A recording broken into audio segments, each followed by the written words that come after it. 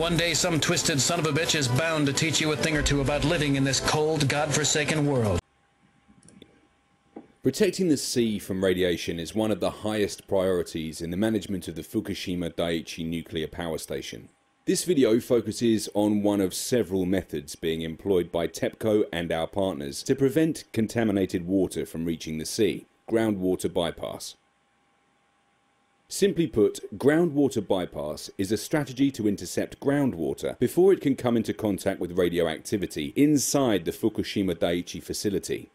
Water that is successfully intercepted and remains uncontaminated can be safely sent back on its way to the sea, protected from contact with any contamination. Intercepting and rerouting uncontaminated groundwater is important for two reasons. One, it prevents that water from being contaminated with radiation.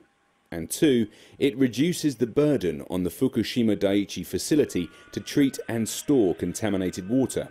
Storage takes up increasing amounts of space and can be vulnerable to leaks. Groundwater poses a challenge at Fukushima Daiichi for several reasons. First, as you can see in this photograph, the Fukushima Daiichi facility is located at the base of a hillside next to the ocean. Groundwater, like all water, runs downhill. As a result, rain that falls both outside the facility and inside the facility seeps into the ground and then runs downhill toward the sea. Ordinarily, this would pose no problem. But since the accident at Fukushima Daiichi after the March 2011 tsunami, groundwater that enters the facility may become contaminated either by coming into direct contact with the damaged nuclear fuel or by coming into contact with other contamination on the site. Today, some 400 tons of groundwater flows into the site buildings every day and becomes contaminated. As this contaminated water accumulates and must be stored on the site, the challenge of cleaning and managing the water grows significantly. The operator of the Fukushima Daiichi nuclear plant says it plans to add more storage tanks for contaminated water by the end of next March. It's a year earlier than the originally scheduled date. TEPCO will increase the capacity of the tanks to up to 800,000 tons by March 31st.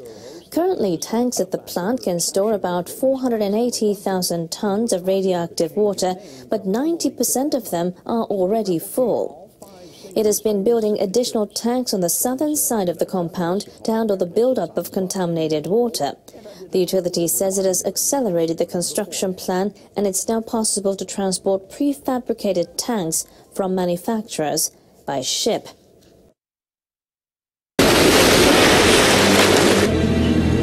You're going to need a bigger boat. TEPCO officials also say they have come up with more efficient ways to build tanks inside the compound. Obviously then, preventing at least some of that water from entering the site is important to reduce the contaminated water. Workers at Fukushima Daiichi will soon start tackling a growing problem in a new way. They'll try to reduce a buildup of contaminated water by releasing groundwater into the ocean. Officials with the government and TEPCO got the consent of fishery cooperatives. Plant workers will pump up groundwater before it gets contaminated with radioactive substances, then discharge it into the ocean. They'll start as soon as next month. Their task will slow a buildup of contaminated water that's stored on the site and hampering the decommissioning process. Officials are promising to ensure radiation levels in groundwater released meets safety standards. They say a third party will be involved in discharging the water and making sure it's safe. Fishery workers gave their consent but still have concerns. We had no choice but to accept this plan. Wait a minute, let me show you something. What? This.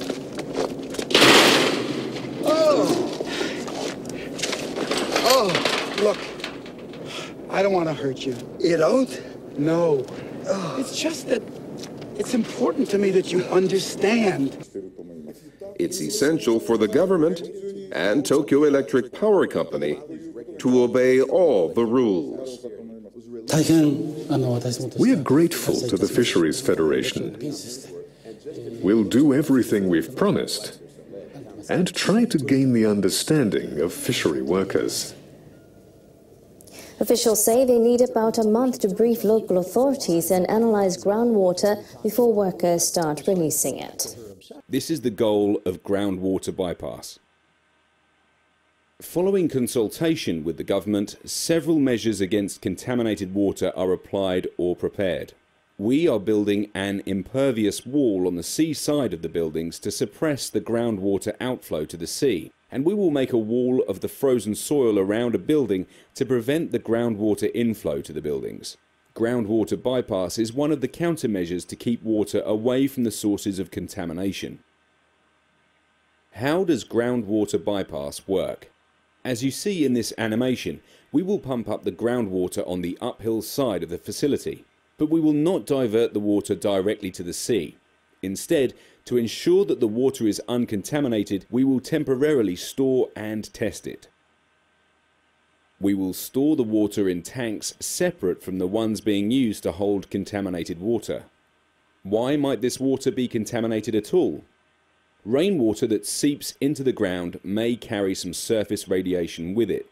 In most instances, this is quite low, but TEPCO is committed to ensuring that this bypass water is discharged only when it is clean enough to return to the sea.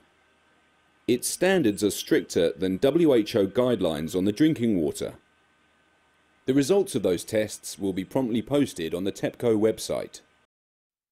We felt that putting our users in mortal danger for a quick buck was the right move.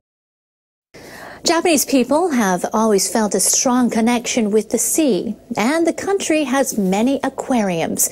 One of them offers people a unique view of the maritime world. It has just launched an interactive digital aquarium. NHK World's Akane Nakajima joins us live. Akane, what can you tell us? Hi, Catherine. I am at an aquarium located in Kamogawa, Chiba Prefecture. It is just a 2-hour drive away from central Tokyo. Now, it's home to more than 800 species. Now, this aquarium says more people are actually visiting during this month, and compared to last March, visitors are actually up 15%. You can see many people are here, actually, and we'll tell you why. Now, usually when you think of aquarium, you think of a big tank filled with many different types of fish. But take a look at this. This 3D computer graphics reproduce a coral reef. The project manager of this aquarium says it's Japan's first interactive digital aquarium. It was launched in March. Wow, it looks almost real there, Akane. You mentioned the aquarium was interactive. In what way?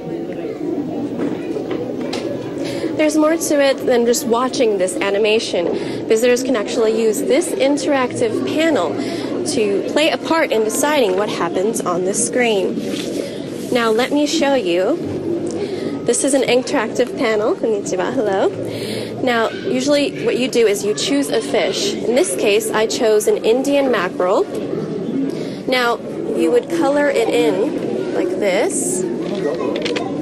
And, let's see, draw an eye. And maybe a few little characteristics here and there. Once you're done, you press OK. And see how my fish disappears from the panel. And it's going to appear. Here you go. Here's my personalized fish swimming. It's going to be swimming along the virtual coral. Oh, it's swimming by itself, actually. Now, when these Indian mackerels sense danger, they migrate in groups to protect itself from predators. The virtual aquarium reproduces the behavior of each species. Another example is the relationship between clownfish and sea anemones. They form a type of partnership to protect each other. Now, this interactive aspect allows anyone, from kids to adults, to learn about how the coral reef ecosystem works, while also having fun. Now I'm going to ask a parent on their take of the digital aquarium. すいません、こんにちは。こんにちは。実際に体験してみていかがでしょうか。そうですね。子供が選んだ魚がどういった動きをするのかっていうのが画面で見れるので、分かりやすいなって思います。すごい子供は楽しんでやってるので、はい。She says that she enjoys watching her child make and design the fish and actually have that appear onto the digital aquarium. She says she learns a lot, and she said that her kid is having so much fun. Thank you very much. Now this space is designed to compare the digital aquarium to the real one.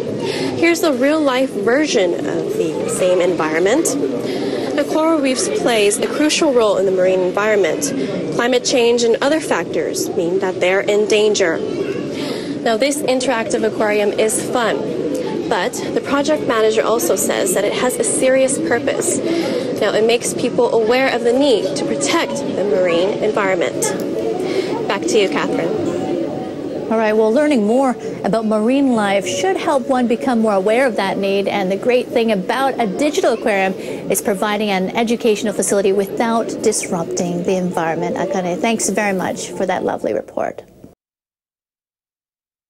So you think you've got problems? The North Korean representative to the UN has repeated his government's threat to conduct a nuclear test, but he balked at offering details. We will carry out new form of nuclear test. But I recommend you to wait and see what it is. Lee Dong-il criticized the UN Security Council for condemning a North Korean ballistic missile launch. He called the Council's reaction unacceptable. And he said members should be discussing military drills the US and South Korea are conducting on the Korean peninsula. He said those drills are aggravating tensions. The Japanese government has issued an order to shoot down any incoming missile or debris as it anticipates a possible missile launch by North Korea. Defense Minister Itsunori Onodera issued the order to the self-defense forces on Thursday. North Korea launched 2 ballistic missiles toward the Sea of Japan on March 26th. The government says it will intercept any missile parts or related debris falling onto Japanese territory in the event of a further launch by the North. The Defense Ministry says the missiles the North fired last month appear to be either the Nodong that has a 1,300-kilometer range or an improved model of the Scud with a range of 300 to 500 kilometers. It says both missiles flew more than 600 kilometers. The government has not made it public that it issued the order. But sources close to the matter say the order will be effective until April 25th, the anniversary of the foundation of the Korean People's Army. They add an Aegis ship is monitoring the situation in the Sea of Japan, but the government will not deploy surface-to-air PAC-3 missile launchers for the time being. The order for missile interception was also issued in April of last year, when the North appeared to be preparing for a missile launch. At that time, PAC-3 were deployed in some parts of the country, in addition to monitoring by Aegis ships in the Sea of Japan. We need to get subscribed and get this unity stronger and beat YouTube at their own game. Okay, that's what this is about. Like I say, go to the remix button, hit the remix button. That way you'll have this video and keep up with this. Otherwise, you know, YouTube's just going to control us, guys, and it's really bad. We imagine that in the infinite universes parallel to this one, you are still staring dumbfounded at this video.